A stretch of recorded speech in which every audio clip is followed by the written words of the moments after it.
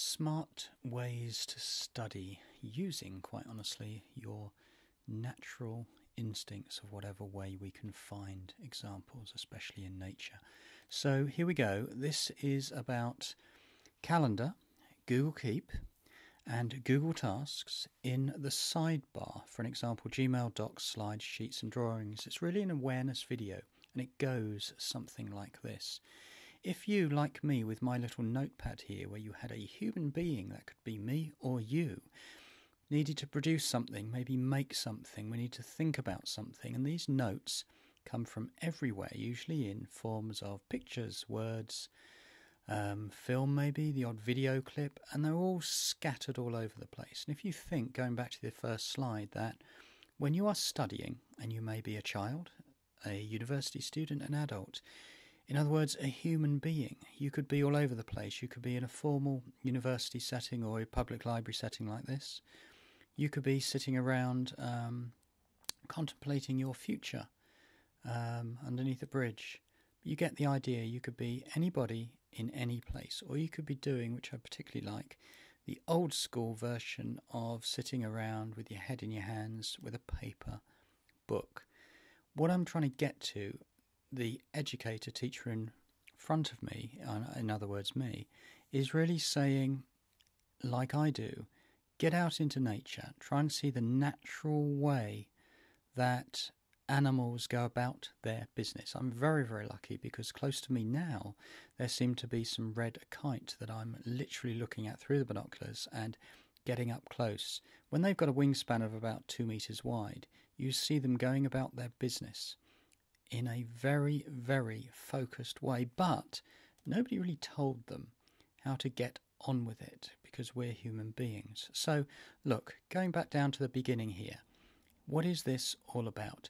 If you start off with Calendar, Keep and Tasks in the sidebar, you will probably, if you're like me, have an Android. So on my Android on the left screen here, we've got Keep and Tasks and Calendar sitting on our desktop. If we go to the middle slide, I've started to use Google Keep here with the UK birds of prey, for an example. We'll come to these in a moment in the sidebar example. And I've listed a few birds of prey.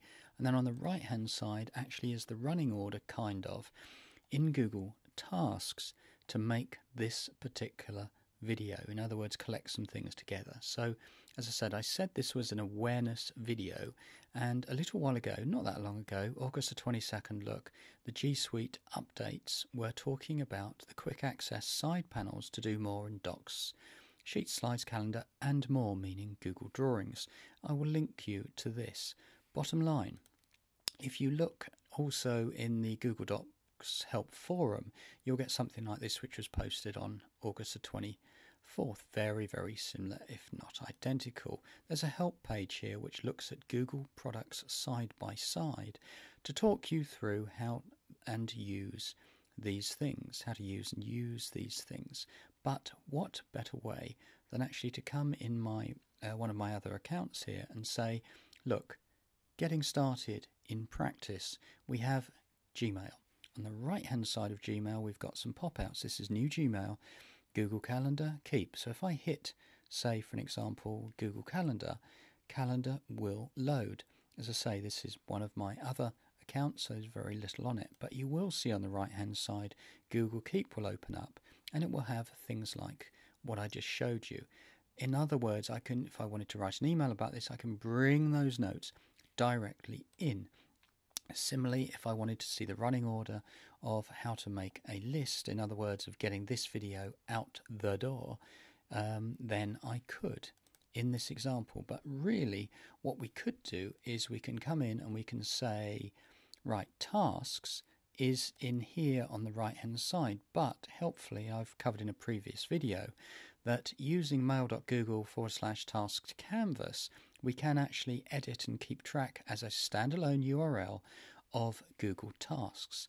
Then of course we've got keep in the normal way, and we've also got across the board. So if you come into, say, Google Slides, and I'm just going to press escape on my keyboard, and what you'll see on the right hand side here once again are the three little things. I won't open them: Calendar, Keep and tasks. So if I wanted to start building this slide as I was, then I can look at what I've got to use on the right hand side and populate the slides or the document that I am talking about. Then, of course, similarly to Google Slides, we've got Google Drawings, and this is just an example, notes from everywhere with a photo that I took a couple of days ago. Similarly with Keep, which can pop out. The question here is, can you be smart and be really smart and use this to your own advantage and save you a ton of time and research working quite well? Because one of the reasons I did this, and it's no secret, is it really, that if we bring this as a separate URL on our desktop, then we can bring this out and we can say, well, look, quite honestly, if I wanted to go back to my slides, bear with me, there's slides, then I can, of course, bring in and I can arrange this. Now, that's not difficult because that's why it's called Windows, or having multi Chrome tabs or software on your desktop. You see like that. Now, we could do that, but you probably agree that if you opened up, say, Keep itself inside Google Slides and you opened it up like that, you might get more done and get rid of, say, one whole URL. I think we're done because this was a awareness video, and the only one that I have not used, of course, and that is Google Docs, and I need to really show you because I want to be thorough for when I come back on this and tell other people to say, look, I have made a video on this, go and have a look.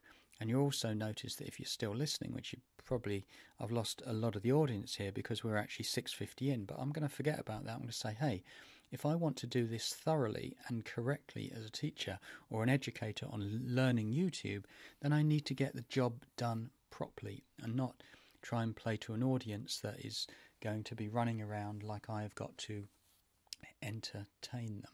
So if I wanted to do the normal sort of thing and say, hello, Red Kite, and then I've obviously forgotten what I'm going to actually write, I can once again get my Keep notes on the right hand side. So that was the demonstration to say that I wanted to start talking about kestrel buzzard, red kite, sparrowhawk and a tawny owl on the right hand side. I've got a sneaky feeling that if I highlight those, will this come in? Oh, I thought I could drag them. Perhaps I can't. Maybe it's a copy and paste. Doesn't really matter, does it? So look, I started off talking about calendar keep tasks in the sidebar. I then started talking about paper written notes in a real world, which was notes from everywhere. I talked about the real world, especially formal students using these, machines from Google and the software from Google to work in a bunch of different settings to think. This is quite an interesting one because this girl here, lady, nice one. Order, bring to the front. Bring to front, yeah, there you go. So she's sitting there, look, and they're all doing it, aren't they? They're all at it, sitting there with their headsets on. God, that could be me. Anyway, so they are hopefully working as smart as you or I. Should we finish it there? If you can, please research the red kite because it is a phenomenal, phenomenal bird. Okay, thanks very much and goodbye.